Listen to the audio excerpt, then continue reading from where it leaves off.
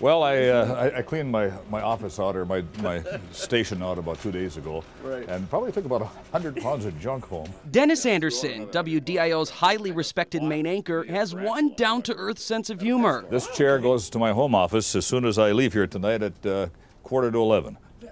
Very nice, very nice. That's nice But, that they do that. well, you know, it's comfortable. It's got the contour of my bottom half. Exactly.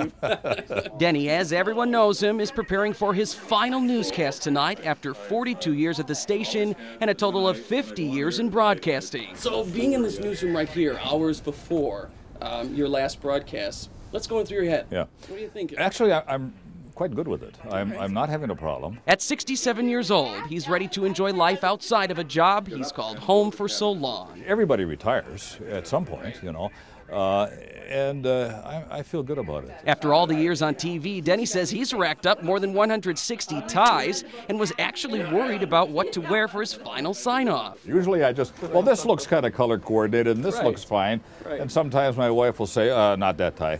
Denny's special touch was never a show on air or off. I actually planned today's wardrobe. Very nice, very nice. Which is unusual. You got to take some pointers there, Zenner. I know. Well, hopefully now that he's retired, he can give me a few ties. Yes, exactly.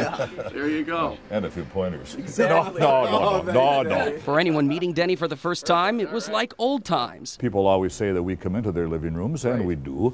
But this is my living room. Denny inviting me on set, willing to answer questions from our Facebook viewers. Justin Bartz was curious if you always wanted to be a reporter. What did you want to be when you were younger? When I was a young kid, my mother would tell stories that I would pick up sticks off the ground and pretend to be a newscaster talking into microphones. Well, those were nothing but twigs. Do you understand how much, Scott Burns is asking, how much you have affected people's lives over the years?